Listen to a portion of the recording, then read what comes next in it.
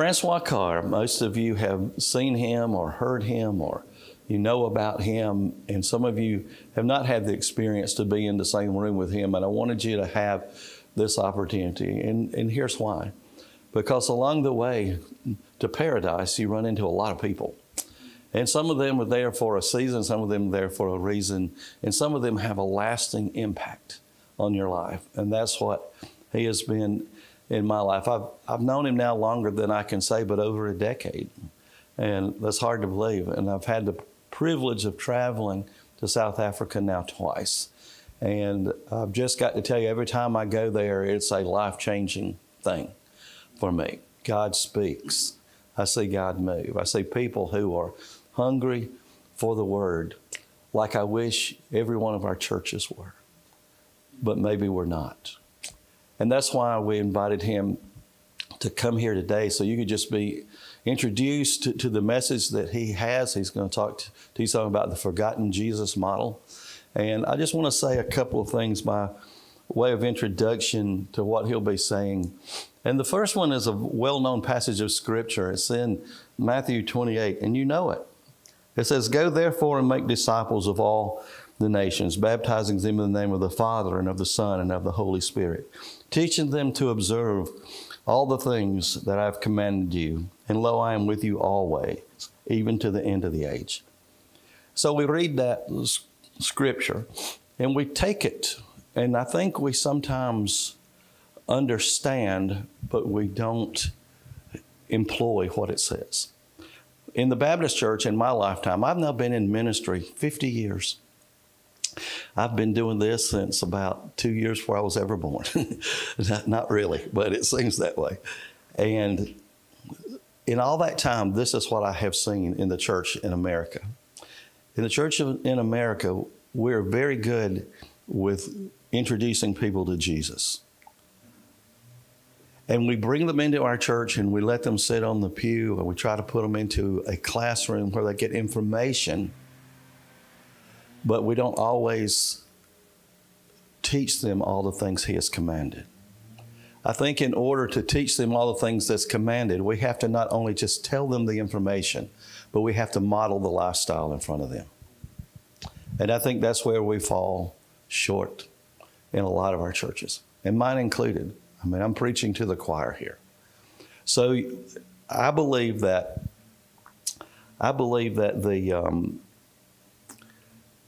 that discipleship, we talk about that. And that's sort of an interesting word. And a lot of times people take that word and they say, "Oh, I'm a disciple, I'm a disciple. We have this discipleship program." And we'll hear that a lot. Our discipleship program is spelled out like this. And you talk about classes that you give.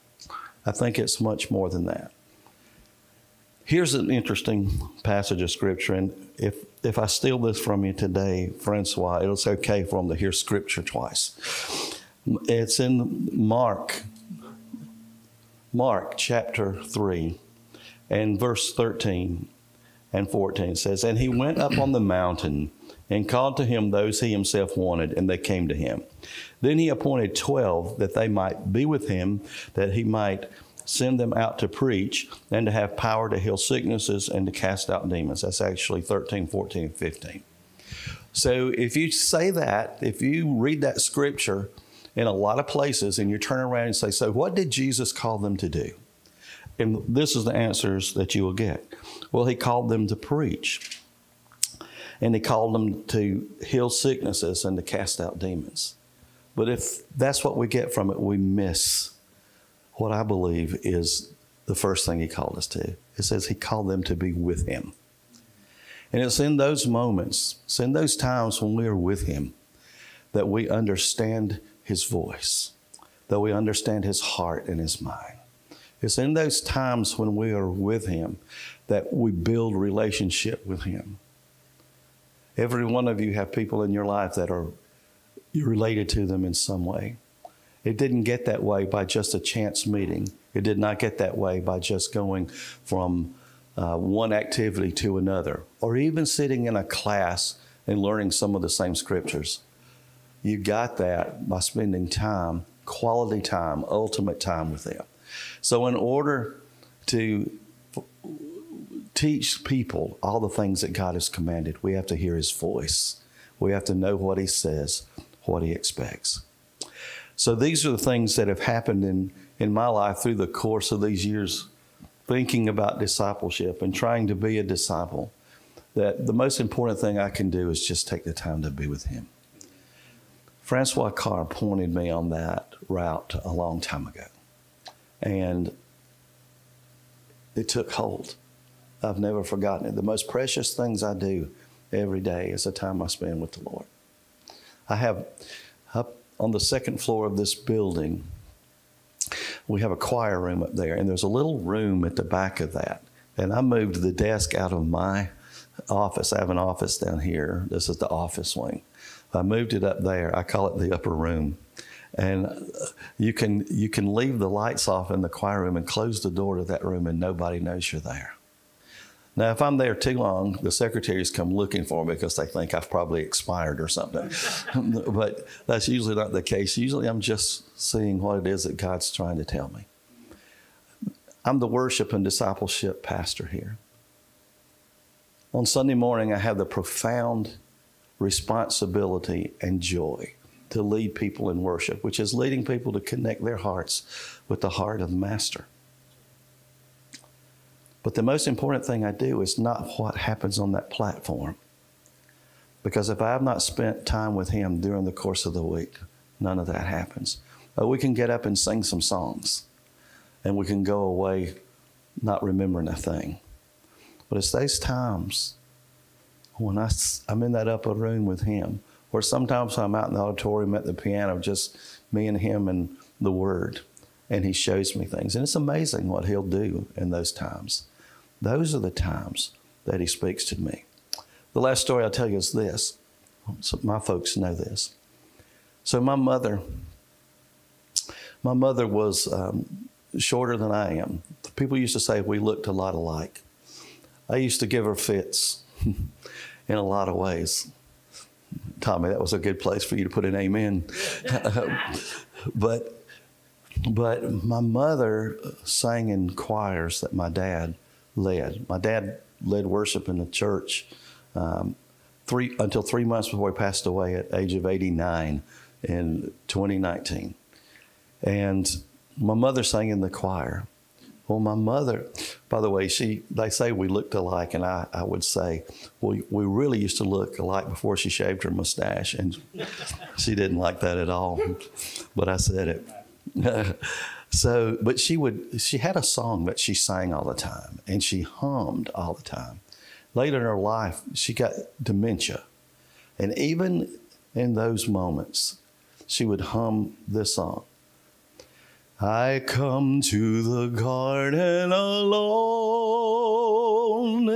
while the dew is still on the roses, and the voice I hear falling on my ear, the Son of God discloses, and He walks with me, and He talks with me, and He tells me I am His own, and the joy we share as we tarry there, none other has ever known. Late in her life, even as she was starting to go into dementia, she and I had a very profound appreciation for buffalo wings. And she would call me sometimes. She'd say, hey, I'm thinking about making some wings tonight. Would you like to come over? And I said, yes, ma'am, I sure would. And she'd say, well, how do you want me to make them? And I'd say, turn them up 7 times hotter than they've ever been. And she would do her best to oblige me with that. And she had an automatic dishwasher, you know. But when I was there, she and I to wash the dishes together. I always thought that was strange, but I would love to do that one more time now. And so sometimes I would wash and she would dry, or she'd wash and I would dry. And this one evening, we were finished with the wings and we were at the sink and we were washing. And so I was washing and she was drying. And she was just humming that song over and over. And I was just listening. And finally I said, "Mama, is that your favorite song?" And she said, "Yes, it is." And I said, "Why is that your favorite song?" And I'll never forget this. She dried her hands, folded up that little drying towel, and she looked up at me and took me by the collars of my shirt. And she said, "Because he walks with me and he talks with me." You know, Francois, I did not understand it then nearly so much as I do now. He does talk with us. Are we listening? Would you welcome our friend Francois Carr today?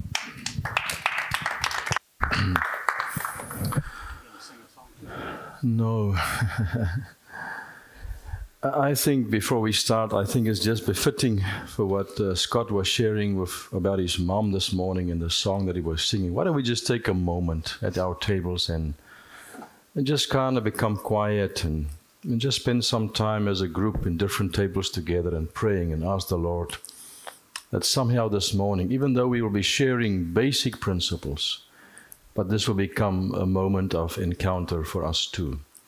Because we come from different backgrounds, we come from different places. We have been driven inside the traffic this morning. We have seen red lights and many, many vehicles. And so sometimes as we make our way towards here, we're on the phone and we've got responsibilities up here and all kinds of things that is just kind of inside your heart and my heart.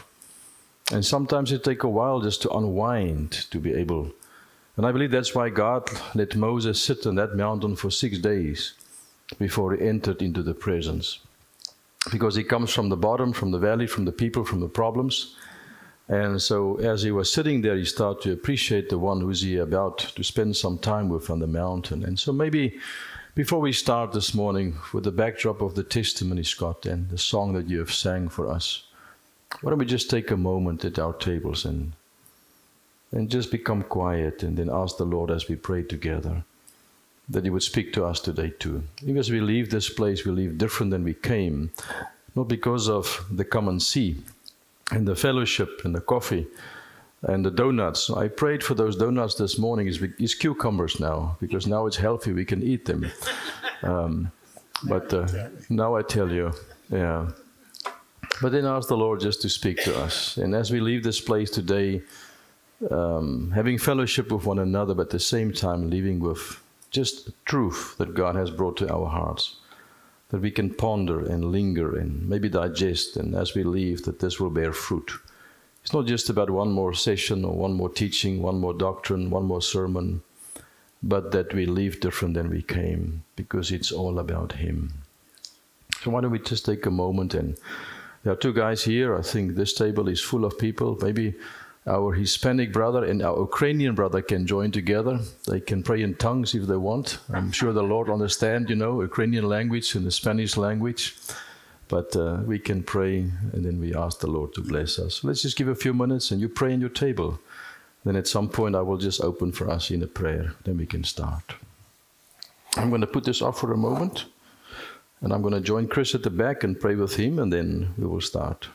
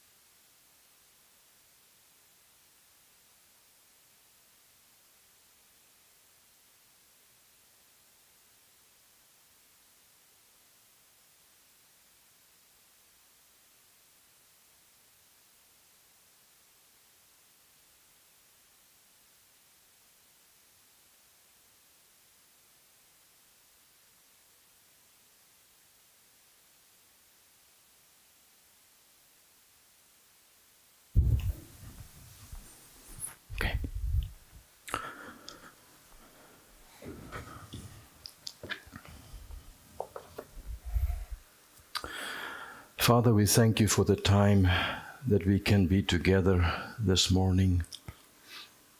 We thank you for the knowledge that we can know that you were the one that brought us to this place in such a time as this. And Father, thank you that we can know that we don't have to pray asking that you would meet with us, because we know that the encounter with you have already started. When you've laid upon our hearts to be here, you've opened the door for us. You create the opportunity to set aside some time this morning in our schedules. And Father, we have just prayed and asking that you would help us to forget all the things that we have seen this morning, all the responsibilities, all the traffic, all the noise outside, and just finding ourselves here in the place as we listen this morning. I find myself walking in the garden alone. And even as we speak, that this place will be a special place this morning. Because you are here. We just don't want to pray like Jacob at the end of time, but this was Bethel. It's like the house of God, because God was here and I wasn't even aware of that. And so, Father, we pray that you would grant us just a grace of the sense of the awareness of your presence.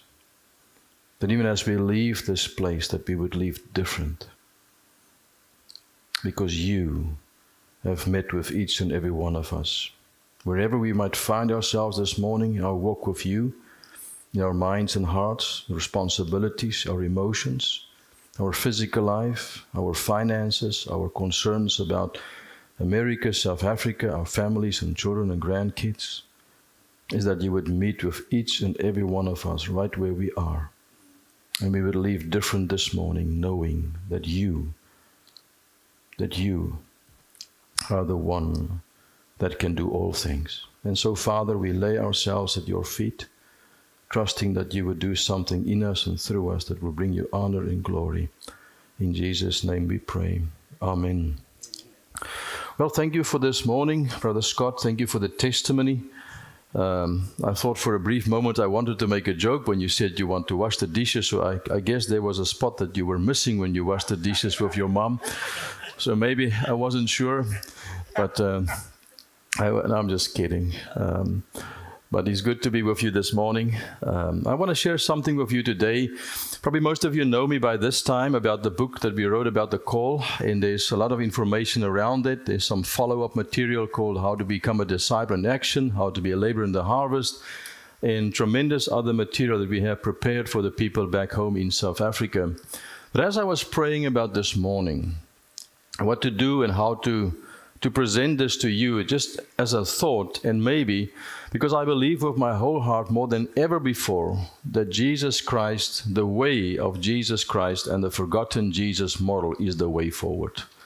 Because that's what we wrote about from Mark chapter 3. That's how we came here back in the day. I think that's when I met Brother Scott. We've done about 25 different pastor retreats. That's when I met Brother Paul in different places all over South Carolina. And it gave me some time to test the waters of the material before I was able to write the book. And I'm doing something different at the moment in New Zealand and South Africa as a guinea pig, and if it's going to work, we will publish the next material around that. I'm working on 3 or 4 books at the same time, and some other templates as well that can become a blessing for the people. But just as an introduction, we will talk about the material later on this day, but I just want to give you a couple of thoughts as we go along. This is not new. I found this in a book. It's not mine.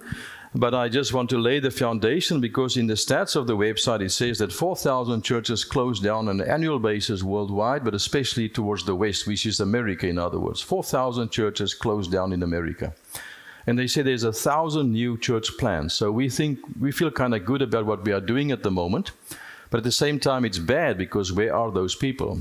30% of the folks have returned in South Africa, and I believe in the States too, after COVID-19. They plan another pandemic called Pandemic X sometime in the near couple of months in the future. So we might see some more things which is happening worldwide. But at the same time, although it's negative, but I feel God is using that to bring a shift in the church between the sheep and the goats. But apart from that, is to bring the church back to really think about what is the forgotten Jesus model. How could Jesus take 11 disciples and multiply them in billions of followers while we close churches down? And that's what Scott mentioned this morning. And I think it's just time to relook at something like that. I'm going to give you a lot of stuff. And some will be in the new book, and some will not be in the book. Some is just out there that you can study in your own time. And so when I look at this, it all starts with the different models of the local church, which is called the attractional model. There's the meta models, there's the small churches. It went through all these seasons in the 60s and the 70s and the 80s and the 90s. And nowadays, it's all about the multi-site models. There's 5,000 of those churches in the USA at the moment. More famous ones, they have this campus, and they say we've got 25 more campuses. So they live stream like a meeting this morning to 25 different venues, and so we have this multi-site campuses like that, because that's the latest thing that we do. It's all about the pastor in the front. He's the celebrity. It's all about him. It's not about the model of Jesus, because you have to actually work yourself out of a job within 3 years, because that's the different emphasis of Christ the whole time. So I wrote something at the bottom. Is something or someone missing in the way we are doing church? I wrote an article about this some time ago that I'm probably going to maybe revise a little bit and then publish that at some point, because something or someone really is missing inside the local church and the world at the moment, because we are missing the point. And that's just a question I was asking about that and the impact about this. So what are we really busy with? We are busy with the church models, or are we busy with the model of the Lord Jesus? And so we talk about all the different models that we have. I gave you some idea about this in the previous slide, but there's even more than that. It's always about this model or that model. One guy told me one day, he said, but what is your spirituality? What is the language that you are using? Nowadays we use the tribe language. We got the tribe language at the moment. And so it's the next thing coming after the other the whole time. So it's either that, or we have to look at the model of Jesus. And with that comes some problems. It's a numbers game, or the end product that really matters. So what is a numbers game? So when I asked a pastor the other day in South Africa, I said, listen, what is the philosophy of your ministry? He said, what do you mean? I said, just tell me, what is the philosophy of your ministry? He said all about the meeting on Sunday morning. He said about getting people back in church Sunday morning. He said about the offering. It's about the finances. He said, yes. He said, but then it's a numbers game. Or is it the end product? End product is spiritually mature Christians pursuing Christ-likeness, laboring in the harvest, because that's the ultimate goal. Even when we speak about discipleship, this morning, it's a word that we use, but in the minds of Christian people and pastors in America, it's a different answer that you will get if I would ask you, what do you think about? If I would ask the question, what is the goal of the local church? You will give me a lot of things. Well, one of them will be discipleship. So let's talk about discipleship. What is discipleship? The definitions. But then I would change it by saying, what is the end product of a disciple? If I have discipled you, what would you look like when I am done with you, eventually? And that's Christ-likeness. Spiritually mature people that can actually do what you and I can do. In other words, we have trained them. It's like Paul and Barnabas. Barnabas is called encouragement next to Paul, but he was doing his job so well that at some point you can back off, and the one that you've trained can come to the front and get all the glory. And then you can start in a new area, because that's the model eventually. It's not about you and about I. So what is the philosophy of a local church? By just asking a question like that, and the answer of the pastor will tell me already what direction this man is going. It's all about numbers, the attendance Sunday morning, and about finances. But if it's about Christian that becomes mature as followers and workers of Jesus, it's a complete different focus point inside the local church. It's not about numbers. The numbers will come as a result of that, but the focus is not that. So that means your programs, the processes that you'll be following, and the events that you plan is based and aimed towards that direction. If it's not, it's a numbers game. Let's just be honest. And so that means if it's a numbers game, which is fine, it means that your focus and your emphasis inside your local church is completely different from the one that Scott just read this morning from Matthew chapter 28, which is discipleship, which is crazy. Then you talk about programs and events, or are we process-driven? And so we are process-driven. And then it's all about activities, programs, etc., religious activities, or is it equipping disciples and making what we call relational investments. In other words, how to invest in someone. Because when I look at the life of the Lord Jesus, this is what I see. Eventually, the forgotten Jesus model is simply that Jesus took the time to invest his life and time in a small group of people that changed the world. They asked Billy Graham the same question. He said, if I can do my life all over before he passed away many years ago, he said, I would ask 8 pastors to meet with me on a weekly basis. I will invest my life and my time in them for an hour every week for the whole year, and then I will ask them to do the same thing for next year. Bill Hull said exactly the same thing in his book about discipleship, The Disciple Maker. And so when you think about things like this, you realize that we have missing the point completely. Because Billy Graham said, in that way we can saturate the whole of America with discipleship. Now, I was teaching a group in Middelburg, that Scott has been there before, but not that specific group. It's a bigger church from a Pentecostal background. And we have done a retreat like this one Saturday morning, and 80 people was there. And so out of that came 3 different groups that we have taken them through the call for almost like a year to 2 years. But the pastor that has done that, he told me, he said, Francois, 85% of all the people that I'm seeing counseling on a daily basis, because he's a counselor. He said 85% of all cases of counseling could have been prevented if people have been properly discipled. I just met a man recently, and I don't want to mention the areas and the places, but when I look at him and realize his problems, I realize this man didn't have a quiet time for the last 6 to 12 to 15 years. How to be able to hear the voice of God, to sit at the feet of Jesus and work it out for yourself. Can you imagine what will happen if Christian people become spiritually mature? There will be just a lot of stuff and fluff just flying out of the window completely. Because most of the stuff that we face today is because we don't have the Christian foundation, not as in our beliefs as a Protestant, but just growing to become like, just to be with Jesus. And that's the key thing. And so the forgotten Jesus model, one aspect of that is coming from the passage that Scott was reading this morning, the call of Jesus just to be with him, and then to be transformed by him, and then to be sent for him. So the whole idea is just to learn how to be with Jesus. What does it mean to be with Christ? In Matthew chapter 11, Jesus said, take my yoke upon you. And then in a little word, he said, and learn from me, because my yoke is easy and my burden is light. And so I'm writing a book about this at the moment that I hope to get finished towards the end of the year. I'm already far away down the road, because it's all about how do you find peace. Because Jesus said, some peace you will receive. Like when I accept Christ as my Savior, he gives you peace because salvation is free. But when I accept Christ as my Savior, he comes to live in my heart and give me peace, what we call assurance of faith. That's what you receive as a gift, am I right? But then there's also peace that you receive when you make an absolute full surrender to Christ. Where Jesus is not just your Savior, he becomes your master. That we speak about the absolute surrendered life that Dr. Andrew Murray wrote about. That's something different. But then there's the peace that you will find by learning from Jesus. There's 8 or 9 different aspects of that.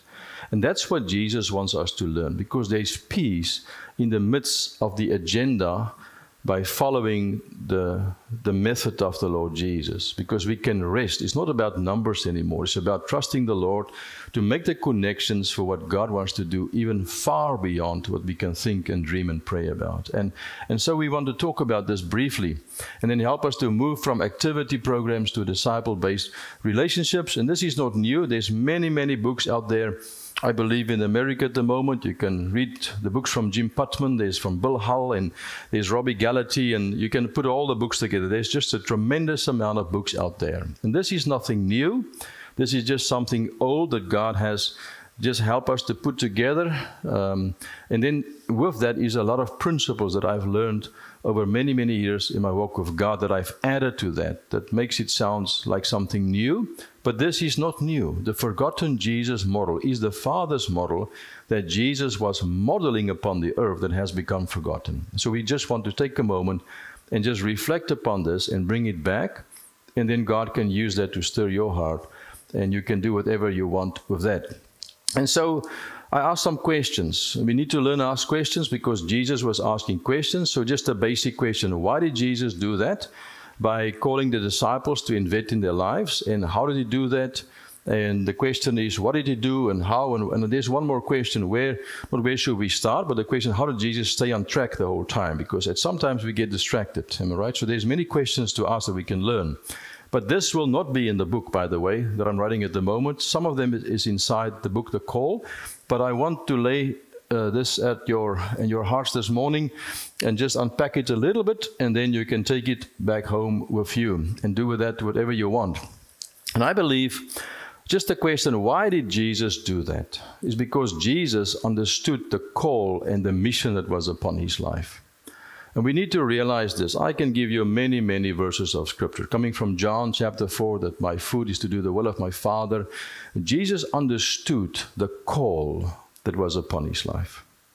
And we need to realize what's God's call for the local church.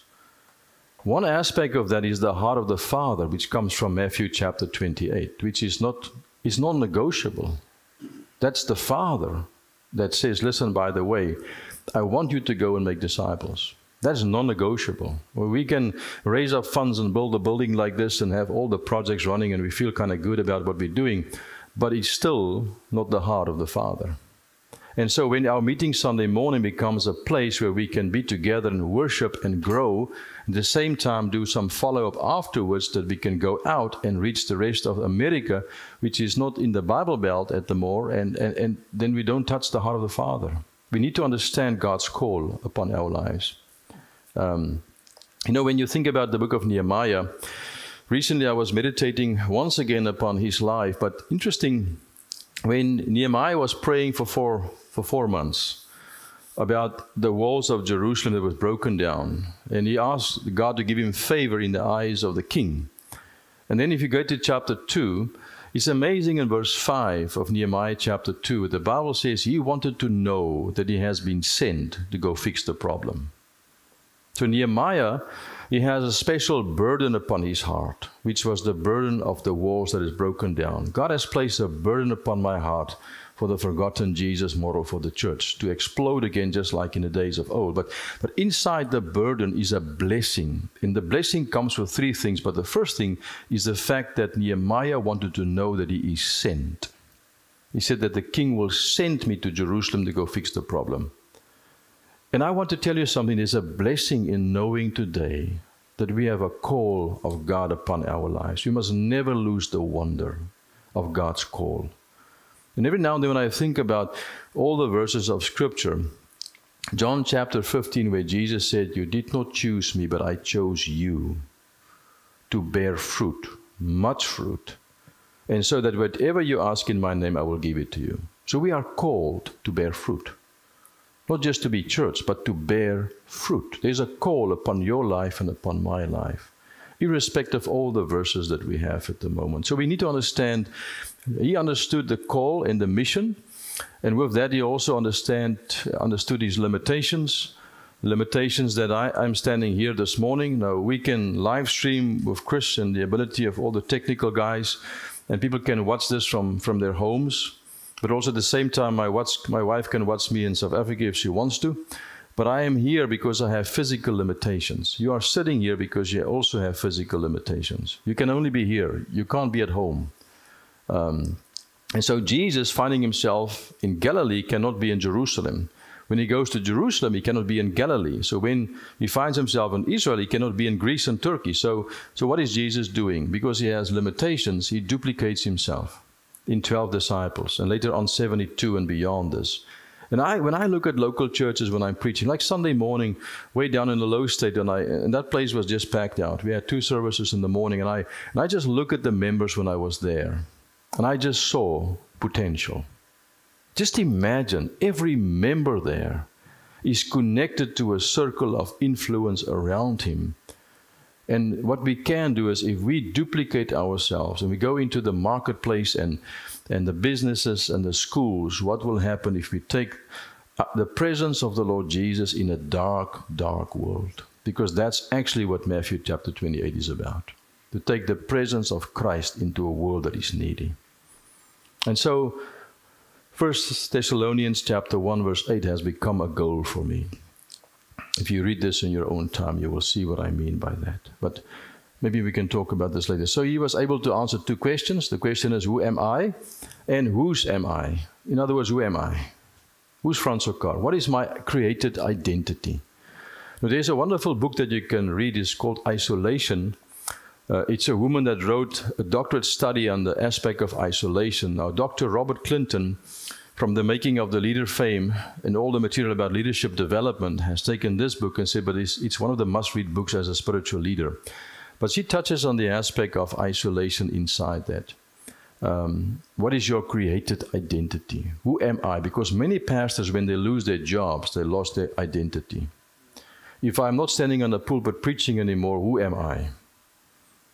I'm being set aside for 3 months, 6 months because of sickness or health issues, because sometimes God puts you aside, what we call voluntary putting aside, and sometimes involuntary. There's nothing you can do. You end up in prison, there's nothing you can do, but then you sit there. And sometimes you find yourself in places like this, but in that struggle, God strips you of who you are to come to the place of who you really are, your identity, not just in Christ, I'm born again. We go beyond that this morning. Who are you? What is my identity? Why am I put here upon the earth? You need to understand the call and the mission God has laid upon your heart without we even knowing it. Because that'll bring you to a place of fruit. Because I want to bear fruit. In my time management, in my preaching, in my teaching, in every aspect of my life, there needs to be fruit. Otherwise, we are just going through the motions. So who am I? It's important to read that. So a second question, coming with the first question, is not just who am I, but whose am I? In other words, who's the audience that you want to please? And many guys in South Africa, they try to keep this guy happy in the church because he's the one that gives a lot of money for the church. And this guy is the head elder or deacon for many, many years. And so whatever he says, it happens in the church. So you just have to step not on the toes of someone. And so the way we address many issues inside the local church is because we become people pleasers. But Jesus never was a people pleaser. He only had one person to please. That was his Father. If you have to take a moment just on that, which is not in the session for this morning, and start to reflect by asking questions about the last week of your life, is there a smile on the face of the Father of the way we speak and behave or preach or teach? And if the answer is no, then we probably have preached for the crowd, but not for the Father. And I think it's time to reflect upon our lives of who we are, and especially whose we are in this moment. And then there's this question, what did Jesus do? First of all, Jesus was leading himself. Then he confided in 3 people. He trained the 12. He mobilized 72. And then he preached for the crowd and the masses. That's the basic thing that Christ has done. And I will give this to you as we go along. I've just added some slides. There's probably way more when you think about this, but just for the benefit of our time this morning, I think we have to be... We've got time till what time this morning? Another 50 or 60 minutes. That sounds good. I don't have a watch. Maybe you got the watch. I got that. That's fine. All right, so he said, that means I'm done. But if you see I'm struggling, then you must call it, and then somebody can just bring me some coffee, or something like this. But it all depends on the sensitivity of our group this morning to the Holy Spirit. If they will pick up that I'm struggling, then they will bring us the coffee. Jesus led, and he were confirmed. So Jesus was actually doing something with himself. In John chapter 17, Jesus said, Father, I sanctify myself on behalf of my disciples. What's the point I want to make? Is that Jesus was leading himself by doing something with himself. You can't take people higher than what you are spiritually yourself. That's the problem. If you stop growing, your people will not grow beyond this. That's why I'm constantly reading and studying and buying books and reading, because I want to grow the whole time, because the more I can grow, the more the people that's connected to me can also grow. This is a biblical principle. Many guys will tell you, but I don't read books and I don't have time for this as a pastor. I go in the libraries of pastors all over South Africa and America. I watch the books that's on the shelves. And sometimes it's scary to see what they are reading or not reading. Because that influences your mind. Because what you put inside is what's going to get outside eventually. So Jesus was doing something with himself for the benefit of his disciples and for his people. A pastor which is not growing, his people will not grow. Now you can look at all those verses, John, I think it's John 1:37 or John 5, John the Baptist. All these things confirm the fact that Jesus was actually doing something as a leader because he's working with himself. And then he started to spend some time with the three, and over there there's the 12 disciples. But there was the inner circle, Peter, James, and John. There were special outings with Matthew. You can read this. They saw the glory, the temptations. He prayed with them. He taught them specific things, the three disciples, that he did not speak to the others about. So there was the 12 disciples, but 3 of them were in the inner circle. That's biblical too. If 12 people respond to the invitation Sunday morning, the possibility of 3 people, which is 25% responding, that will put up the hand for you to disciple them and go deeper with them, it's a biblical thing. We always look for the crowds. Jesus said, let me just cast out the net and see who responds. And then I will spend some time with them, as you will see this morning. So he taught them. He brought them to his Father, and they were his closest friends. He trained the 12. He chose 12 to be with him. He taught them, he gave them assignments, he shared daily life, all kinds of things. So Jesus worked with himself. You know that in the 12 there are 3. And some of them were late bloomers, like Philip, for instance. He wasn't in the inner circle in the beginning, but he came along later. Matthew wasn't there, but he wrote the Gospel of St. Matthew. Luke wasn't there because Luke came along in the times of Paul. It doesn't really matter, but the key thing is there's a lots of... In fact, there's a wonderful book that you guys can read about, the companions of Paul. There were 32 guys around Paul. And some of them were in the inner circle, like Priscilla and Aquila, and Mark, for instance, and Silas, and Barnabas. But there's the inner circle, and around them the bigger circle, and even the wider circle. But 32 in total, companions around Paul. It's the same principle. Jesus had 3, 12, 72, and beyond this. In other words, he invested in them, and out of that comes the Gospels and all the letters of the New Testament. And then he taught and mobilized the 7, the 70. You know this very well. We touched on some aspect how he did that in the book, The Call.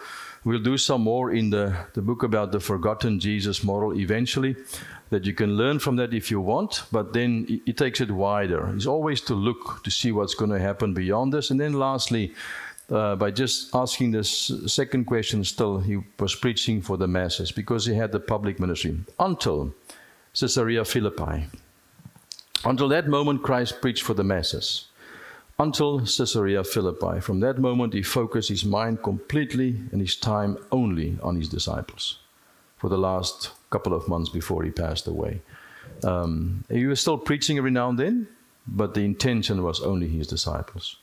And I want you to see that as we go along. So how did Jesus do that? First of all, he was relational, he was intentional, he was mentoring, he was modeling, he was coaching, he had a specific style. I have a 2-page document about the leadership style of Jesus that you can study, but it's a tremendous amount of information. Christ is the ultimate model and goal for everything in our lives.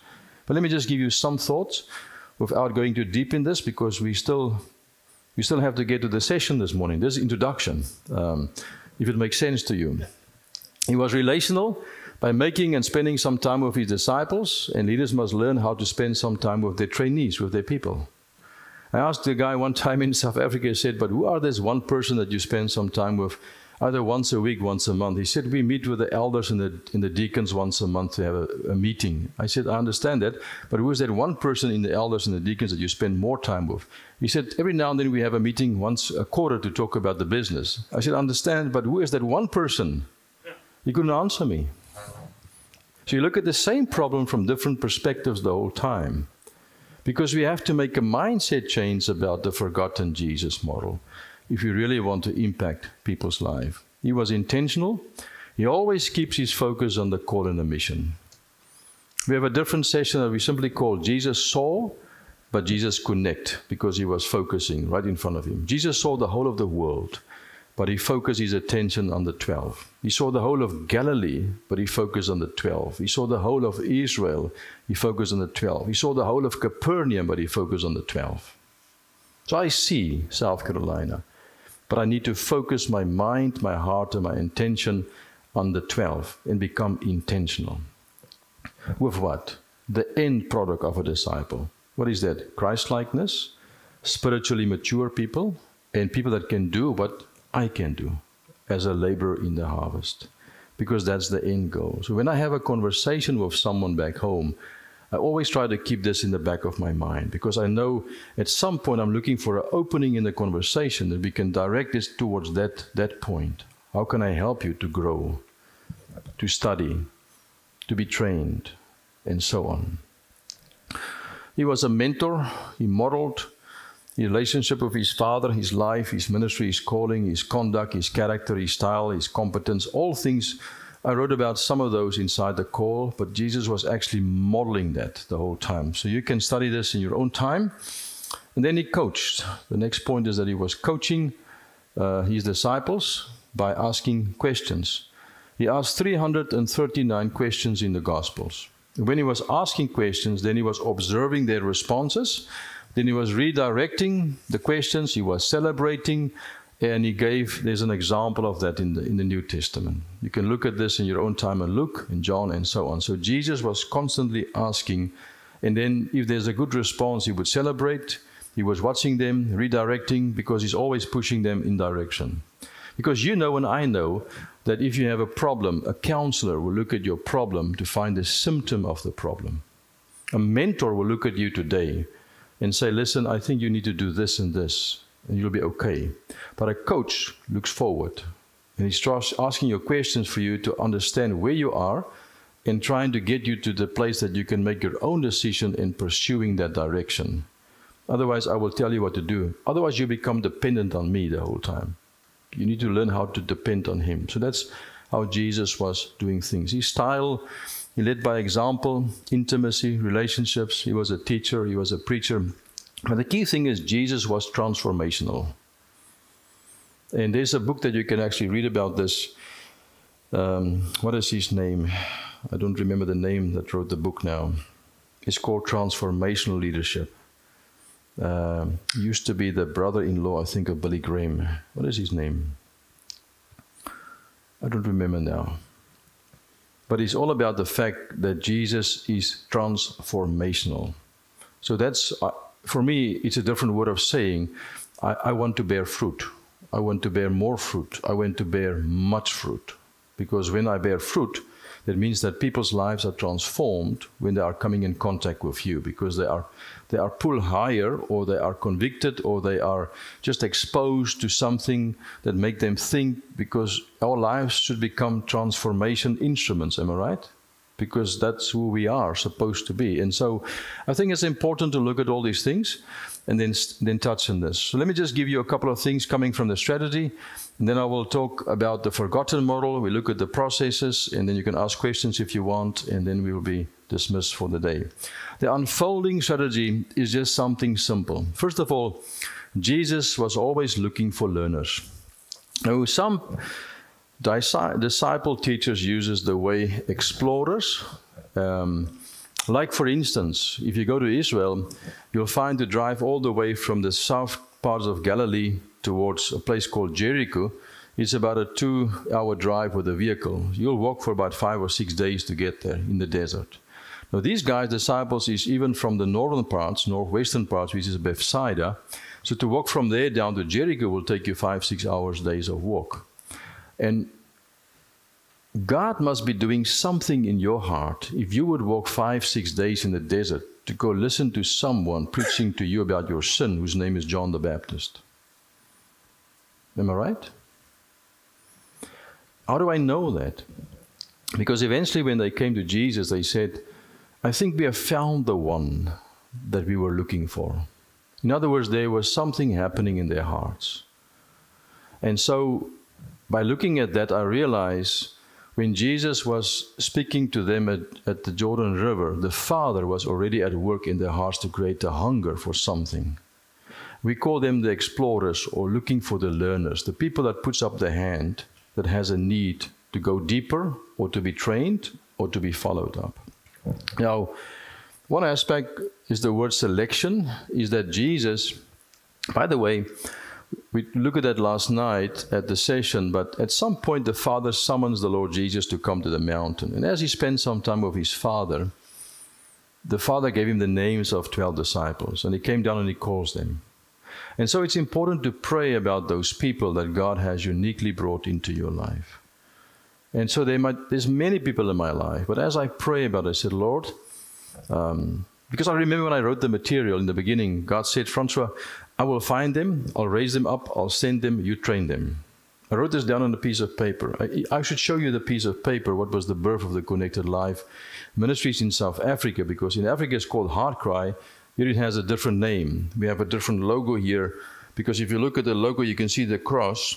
You can also see there's 5 different the sizes of the little picture, because it's Jesus, father, mother, and a kid, or otherwise his father, mother, and 2 kids, or it's also different levels in growth in your spirituality. In other words, some is infant, some is bigger, some is more mature, because it's a growing process around the method of Jesus. That's how simple it is. But when I look at that from that perspective, I realize when you look at your circles and you pray about them, just one man can stand out that you spend time with. And he might be a stepping stone to somebody else. But who are those people in your life and the local churches? What to do and what not to do is a different conversation. And where do you start when you look at something like this? That's how easy it is. But Jesus models that you always look for the learners and you pray for them. Then if you call them, you stay with them. That's the key thing. So a pastor preaching a message on discipleship Sunday morning and looked back and said, there's one guy told me in Africa one time, he said, but I preached last month one Sunday morning on discipleship. I said, that's wonderful. What happened as a result of that? No, we just, nothing. You stay with them. Because in the preaching on discipleship, you are casting out the net.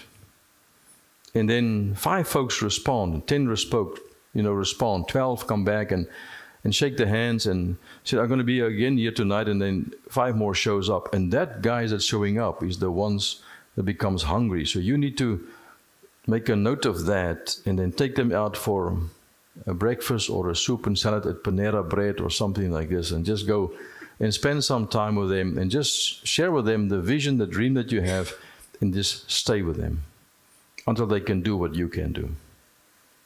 Because that's what he models. Point number 3, you show them by example. Point number 4, you teach them obedience. You involve them in the ministry that Scott mentioned last night, the more model. You keep them going and growing. You expect them to reproduce because we need to bear fruit. And then you leave them. Because at some point they have to come to a place of being able to do what you can do. Even it scares you to death. It doesn't matter. Because now they have to walk with God and trust Him. So when I look at things like this, I realize this is the unfolding strategy of the Lord Jesus. And it's inside the book in a different way. And as I was praying about this, I realized there's a need specifically for the forgotten Jesus model to kind of put this together in a different way that we can use it as a method to teach people. And then out of that comes all the strategies that we can plan that you can actually implement in your local church if you want. So let me give it to you. Until now, it was introduction. Is that okay? Oh, my voice is so dry, you know. I'm just kidding. I'm just kidding. I understand. I'm just messing. No, please. Listen, I wrote this down. This is not major. I'm just saying something about. But now that you mention it, could it be a cappuccino with a marshmallow inside, maybe? Probably not. Italian cappuccino with a marshmallow. Yeah. It's just a couple of P's. Let me give it to you. There's no slides about this. I'm just going to lay it out and give you 2 diagrams, and you can ask questions. We can look at this, and then we stop. I think because then you've heard enough. You rather ask questions, we talk about this, and if we can help you with something like this, because that's what we do in South Africa. I just wrote a couple of P's because we always like C's and P's and D's and all kinds of stuff, but just a couple of P's. The problem. In the problem, I put this on a piece of paper. there's a few things that you can take back home. And the problem can just be as simple. It seems that the church have drifted far away from the purpose and the mission which was original. Let's just be honest.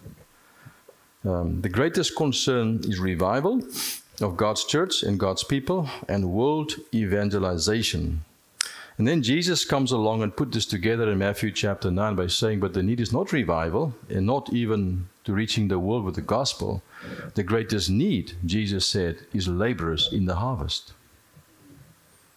So we need revival, but now we have this big event Sunday through Wednesday, and people need to be saved, and got the music and the big shot speaker coming in, and all the stuff is there. It's just an event.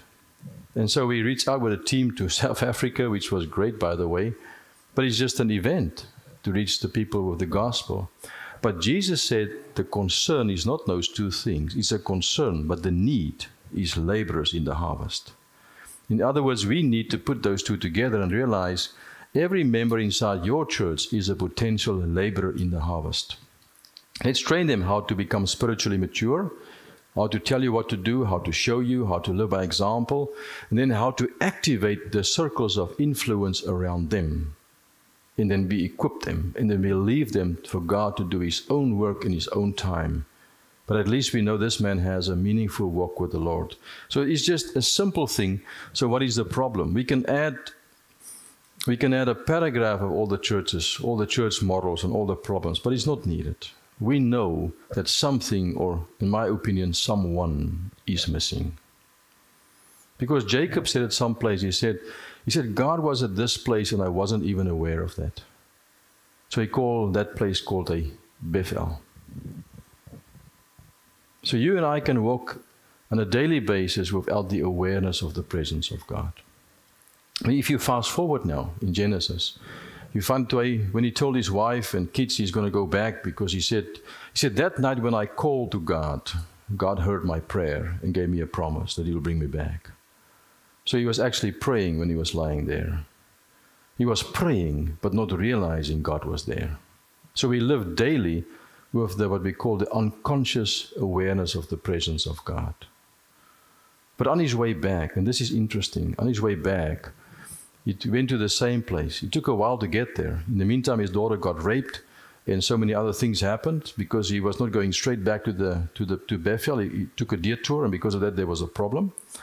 But when he got back eventually to that place, and he built the altar again, he said, I am changing the name of this place to the word, the God of Bethel, El Bethel. Have you read that? It's not, this is the house of God, Poplar Springs. But is God the house of God? Or is it Scott and Ken and the elders and the deacons? If it's God of Poplar Springs, this church will look different. I'm not saying it's not different. I'm just saying, imagine what will happen if Jesus Christ takes control of His own church in America. So we have to ask the question, is something or someone missing? Because we go through the motions, but there's no breakthroughs. How many sermons are we preaching every Sunday in America, but there's no revival? Let me tell you something. In that Bible that you have with you, there's enough truth left to cause another revelation and reformation in America. If we only can read it and apply the truth. God wants to do so much more. So there's a problem. And it brings us to the plan. What's God's plan? It becomes the mission. What is that? The Great Commission. Because that's what He said. He said the last thing that He said, by the way, I want you to go and do the Great Commission. Now we're going to go out and preach the gospel. No, He doesn't say go preach the gospel. He said go do discipleship, which is different. Because we focus on the word go and preach. You need to focus on the word as you go, make disciples, which is a different emphasis completely. It's either the numbers game back again, how many got saved at the event, or how many had signed up for the life group afterwards on discipleship, which is a different focus completely. So there's a plan, which is the mission. What is the purpose of all these things? What do you think is the purpose of the Great Commission?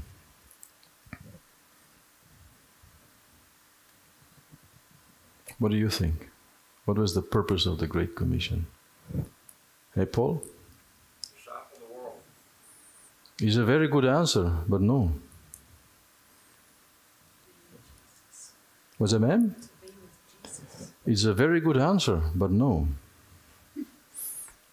Somebody else want to try? Trick question. That's also a good answer, but no.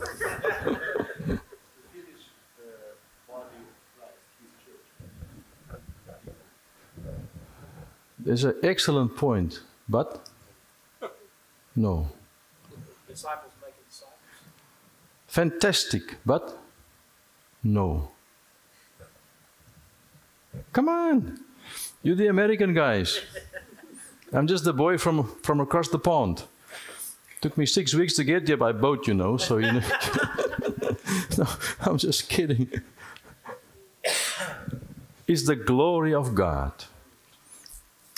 You know, it started in the Old Testament, the book of Nehemiah, 4 passages. The first one, he said, he was so concerned about the city of Jerusalem that is desolated. He said, he fight with them. It starts in chapter 2. He said, in fact, chapter 1, verse 5, when he was praying, he was concerned about the glory of God in Jerusalem, because Jerusalem was the eye of the Father. He said, that Jerusalem is closer to God than even Jacob, he says. So he mentioned all those verses. He touches on the fact that God, his name is in the mud in the streets of Jerusalem.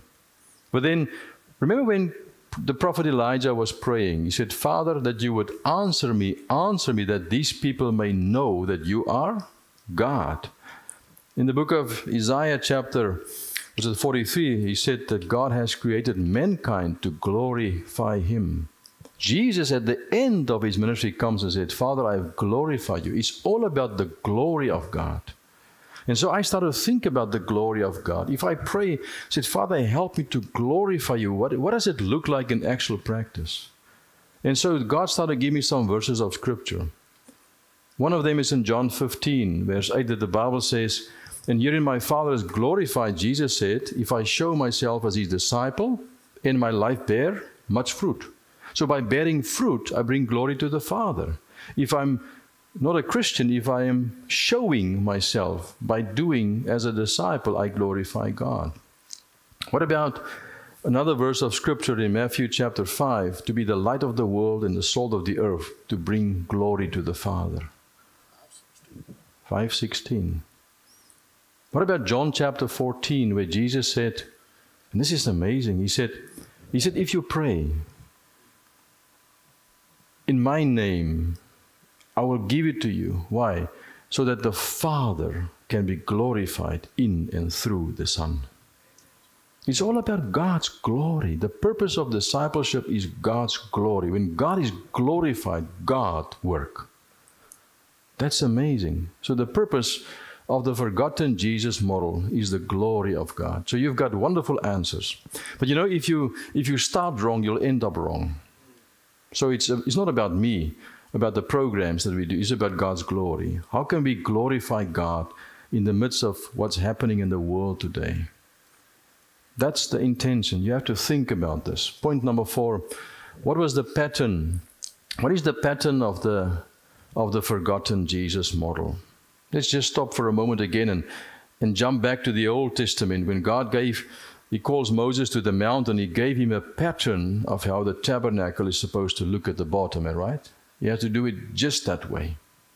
When I think about even the man called Nehemiah, he followed a specific pattern. He put them in groups of 38 people were paired together and how to build the wall, and then there were 5 different things here and 37 different things there. It's amazing when you look at those scriptures.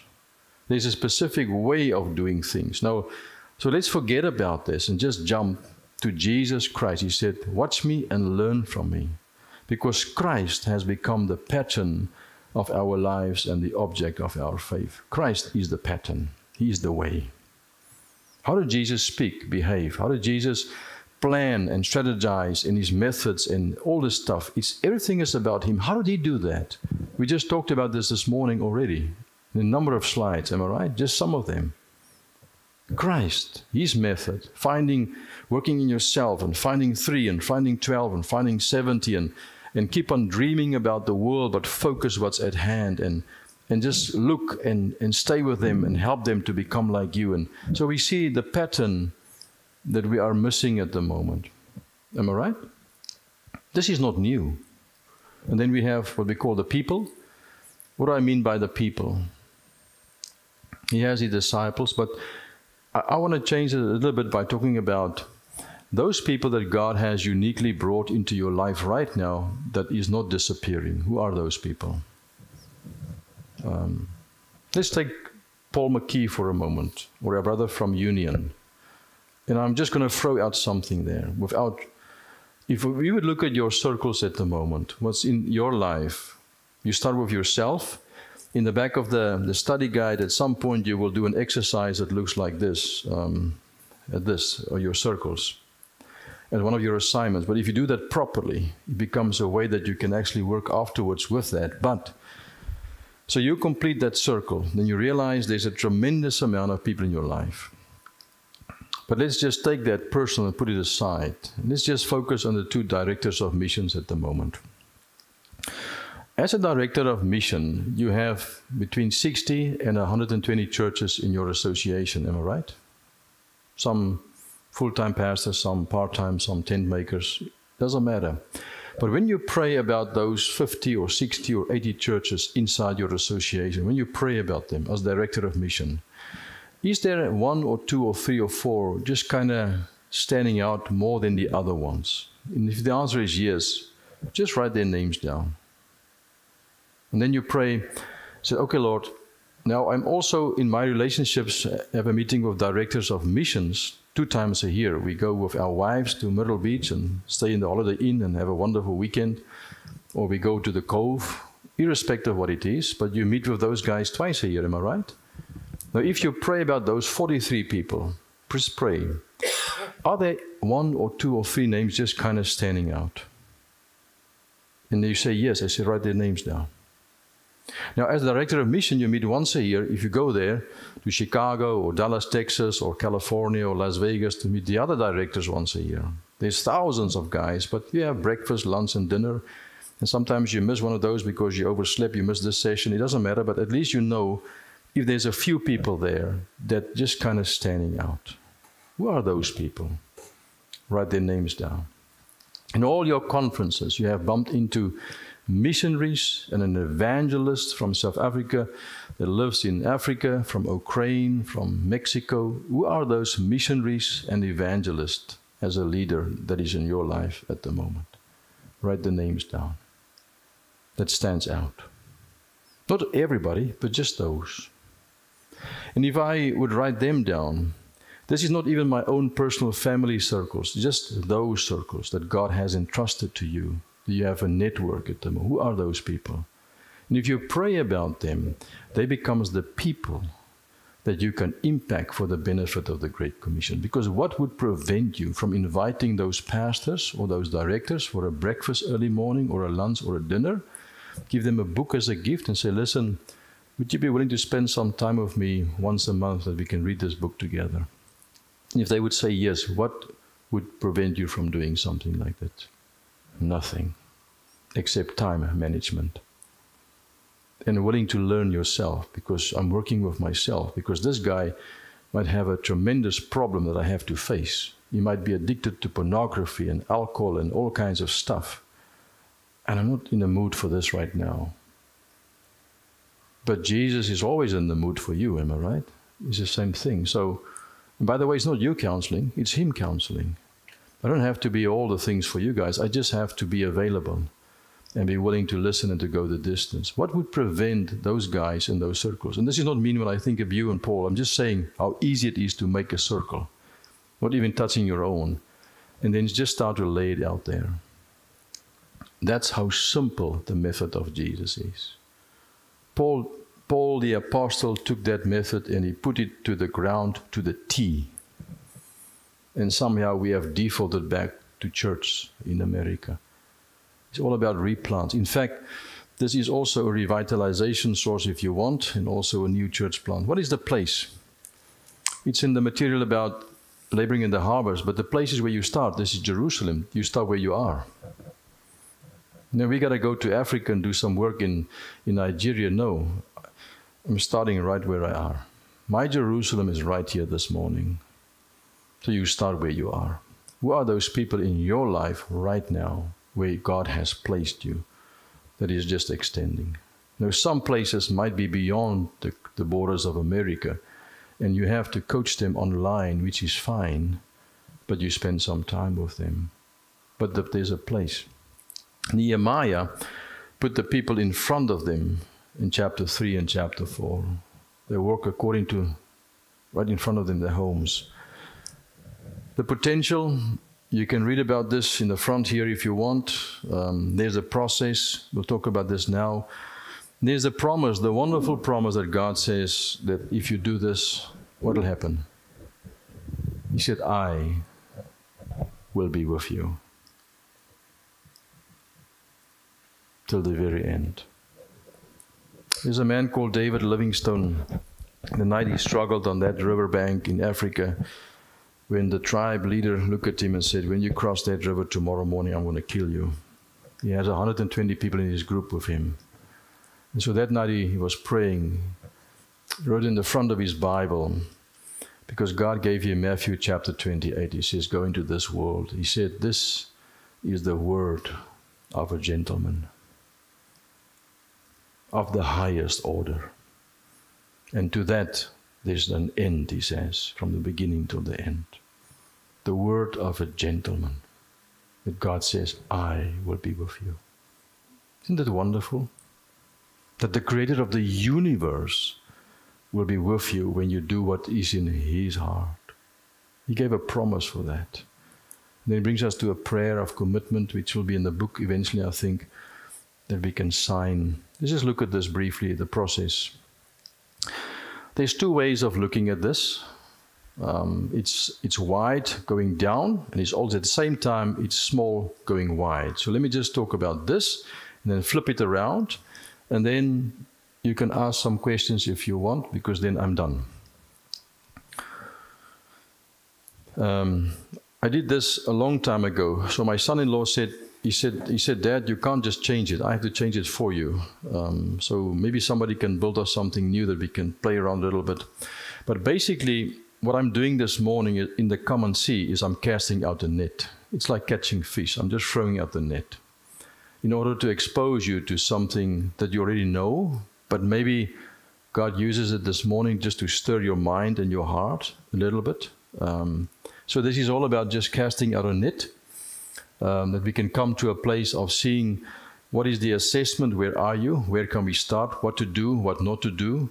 Is there people in your life at the moment when we do circles? Is there groups that we can help you with?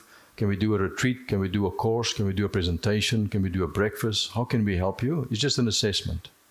But let's say people respond and said, okay, we want to do a weekend retreat for 2 or 3 days. We get 20 or 30 or 50 odd people coming for the weekend. We train you through the material on a Saturday morning from 9 till 12, 3 or 4 sessions. It's just casting out there. We go through the material, and then for the next couple of weeks, you can read this in your own time. You can meet on a weekly basis. There's a church in Namibia that has gone through this for 52 Sundays. He preaches every Sunday morning out of the material, the principles. He makes his own message around that. They typed it out, and in the small groups on a weekly basis, they discuss all the questions. They've gone through that for 52 weeks. So they're in the second one. They're doing the Forgotten Jesus Commands at the moment as a guinea pig, because we want to publish something about that too. How we connect the principles with the commands of Christ for the future. So they're busy with this at the moment for 52 Sundays. One just started the other day and said we'll go for 12 Sundays or 14 Sundays or 16 Sundays in a row. So the weekend you start, and usually what happens is because 25%, 3 out of the 12 disciples from Jesus came back, is in the inner circle. So we know if you train 24 people, probably 6 or 12 will return to go deeper. Am I right? If you've done the whole weekend retreat and for the whole year, it's fine, because at least we know they have a quiet time. They can hear the voice of God. They have a journal that they write their quiet time.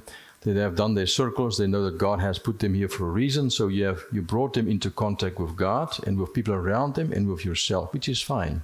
But let's say 8 people return or 12. We take them deeper and train them what we call the connected disciple material, which is all about how to become an effective laborer in the harvest. There's between 8 and 12 sessions that you can learn online, or we can give it to you, or we can teach that for you.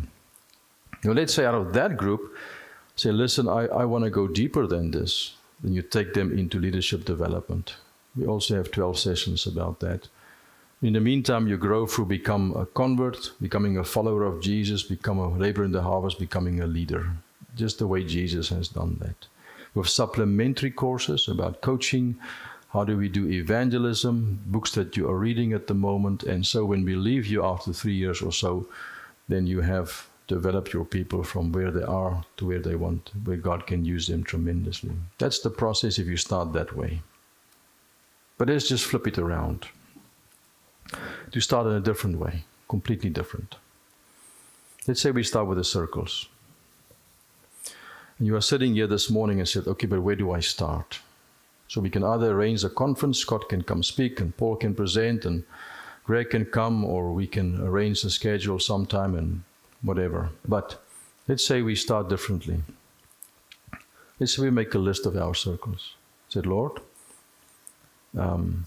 this one guy is in my heart the whole time. So we have breakfast. We meet at the Panera Bread once a week. We are reading through the book together, 5 or 6 pages a week. It takes a long time, it doesn't matter. But I'm investing myself in this man's life. Now at some point, let me just tell you something. With a group in South Africa, we have come in the book to this place. To this place of the circles. This one here. And so we present this. And so they said, okay, you have to do your circles. I'll see you guys next week, next Friday, because I met this group of 12 people every Friday morning at 6. And so they said, we've done the circles, what comes next? I said, no, show me your circles. And so we were busy for 5 Fridays, led into a 6th Friday to make sure that the circles has been done. Because now you see the names. And as I look at the names, I wrote the name down here. Let's say Paul McKee, for instance. No donuts for you today. By the name that you write down, you really know what that man's problem is, or his need, or where he finds himself in his walk. I wrote the name down here, so and so. This man is an alcoholic. This man here, addicted. This man here, young Christian. This man. So by writing the names down, you already see what might be the need around that person's life. Marital problems, divorced, whatever the case might be. And so I kept them accountable for 6 weeks to this before we moved on. Because you need to do that. And then the question is, how many of those people, by doing something like this, you will complete this? Okay, but let's pray about your circles. Are there any 3 people just standing out that you know has the potential? He said, yes. I said, who are those 3 people? So he mentioned the names. I said, would you invite them for a cup of coffee and a donut? And he said, yes. And so this guy has now 3 people. And he said, I just talked to them. I'm scared to death.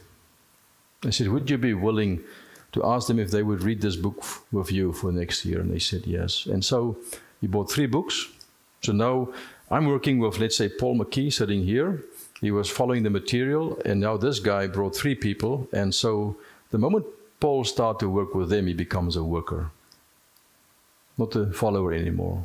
Those 3 people become his followers, but he became a worker. And so that means I need to spend some time with him as a worker, not as a follower anymore, because he needs to learn specific things how to do that. If you do that properly, at some point those 3 guys will go through their circles and they will say, okay, there are people in my life, 3 people, 3 people, 3 people, is 9 people. Plus the 3 that you have gone through, it's 12 people. But the moment they invite them for a cup of coffee or a breakfast or something and said, I will go through this again, that man becomes a worker. But now Paul has become a leader of 3 workers. Because churches, the problem today in the church, I believe in America and South Africa is, as a pastor, we are all leaders of followers. We need to become leaders of workers and leaders of leaders. Because elders and deacons is potential leaders, not just following the vision of the church. It's just workers that needs to be trained. And so we can flip the white, we can flip them around at the same time by starting small and building exponentially. And at some point, the Timothy principle is, there's Francois, there's Scott, there's Paul, Is there 3 people? If they can do what Paul can do, it's 4 generations. Paul, Timothy, go find someone who can train someone, it's 4 levels. Once those people that Paul is training and Scott can do what we're talking about today, I can disappear. Because then he becomes the big shot for the next 4 generations, bottom downwards, and then he will disappear.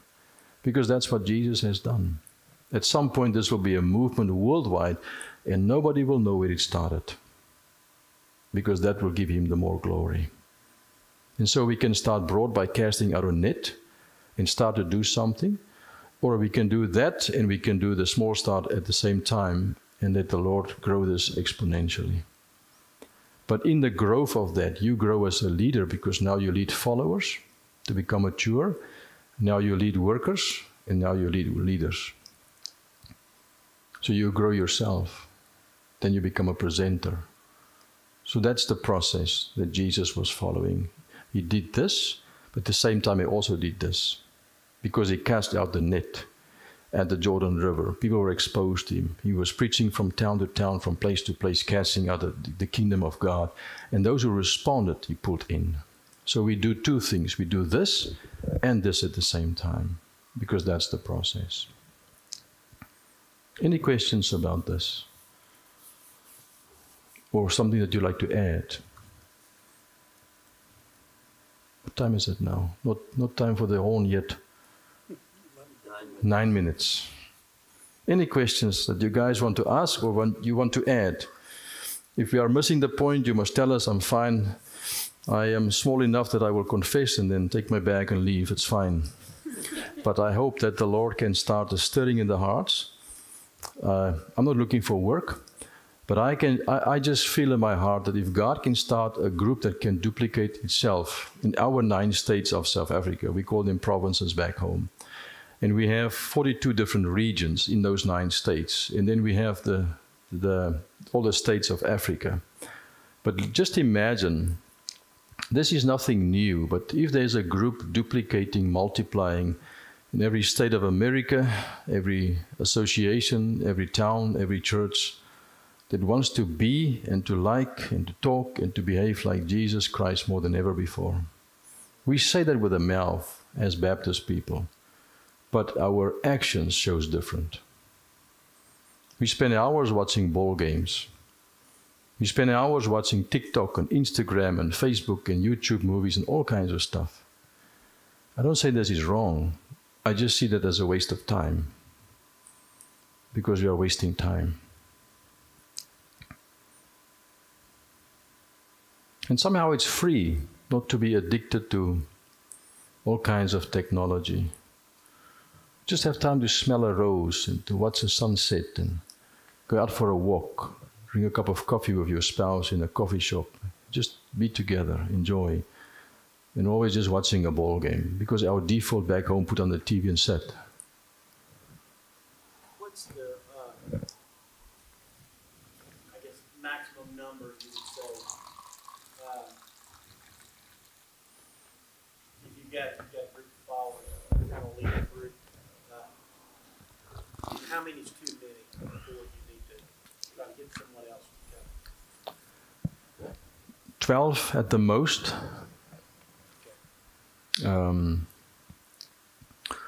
If you present it and you go with them through 12, I would do the teaching, but I would not see that as my discipleship group. I would see that as my casting of my net. Exactly. And as I'm busy with that 12, I will keep on looking to see which one of those 12 get it. And he's always asking something. And then said, okay, he said, listen, let's drink some coffee, Starbucks, and have a biscuit or something, and just kind of throw it out there. And just start to become intentional by spending extra time with this guy. Because once you go through the material, that guy becomes your next small group leader without you knowing it. So I would think if you do 12, it's like, just see the self as a casting of the net and then see who responds. But I would not go beyond 12. If you have more than 12, I will do the short devotional teaching and then divide them sitting around the tables and put them in groups of 4, 4, 4 and then discuss that. But even if I do that, I will change the method around the table. What I will do is, for instance, let's say you guys, near this table, it's Paul, Keith, myself, and one more person. I would change the method by doing something like this, by saying, okay, let's number the group 1, 2, 3, and 4, and then you divide. When you go to the study material, you let them ask questions according to the numbers. In the leadership guide, I've got some of those examples. In other words, then Paul would ask a question. What did we learn this morning? He would ask the question because he's number 1, but all 4 has to answer. And then number 2 will say, okay, what did God speak to me about this morning? He would ask the question, but all 4 would answer. And so by the end of that session, in every session, there's 12 questions. So that means you can have 12 times 4, you got 48 different answers. If it's just a big group, 2 guys will speak and the rest will keep quiet. The intention is to grow them. And so what you do around here is you force them to speak, to ask a question, to speak before people, and to be transparent with your answer. So you are growing at the same time. So that's what I would do. And I won't go through all 12 questions in one evening. I'll just do 4. And I will come back next week with the same teaching and go for the second levels until we have done the session, because there's no time limit in discipleship. Because once we have done that, it means I taught the person how to speak before people, how to ask a question, and how to be transparent and be able just to share something from his heart. So you teach them how to speak before people. And they learn the quiet time and all this stuff. So at the end of that course, you have grown tremendously. But it's not a numbers game. It's what? Spiritually mature people. Because once I've done that, it means I have potential workers in the harvest that I can invite. Because all those 4. The last time when I came here, I think somebody drove me all the way from Atlanta. I want to mention the guy's name and where he's working. But his wife spoke to me a long time in the vehicle about discipleship. So I asked her, if you take a little book called Connecting Time About Quiet Time, do you know of 6 women in your church, which is a mega church, by the way, that might be interested in learning more about quiet time? She said, yes. I said, can you invite them for tea and cake? And she said, yes. I said, would you be able to buy them a book each? And gave that to them and said, would you guys want to read this book with me for the next, because there are only 6 chapters, 1 chapter per week. She said, I can do that. And then at some point in week 4 and 5, you ask the question and said, but do you girls have like 3 or 6 girls around you that might benefit from this? And they would probably say yes. So let's buy them 5 books and bring them also for tea. But the moment you do that, you move from a follower to become a worker without you knowing it. And so now you have to make sure that you check on the girls that meets by reading a book together. And by actually just reading a book together, you are already busy with discipleship. That's how simple it is. But it's always towards the end. You said, but is there other people that might benefit from this? Your circles. If you don't do that, we have just done a Bible study. But we want to move into helping other people to grow. Does it answer your question? Yes. Okay. Somebody else? So I wanted to ask you something. You have a unique perspective because of your work here and in other parts of the world. And I just want to know your opinion. What do you think is the biggest obstacle to this life in America,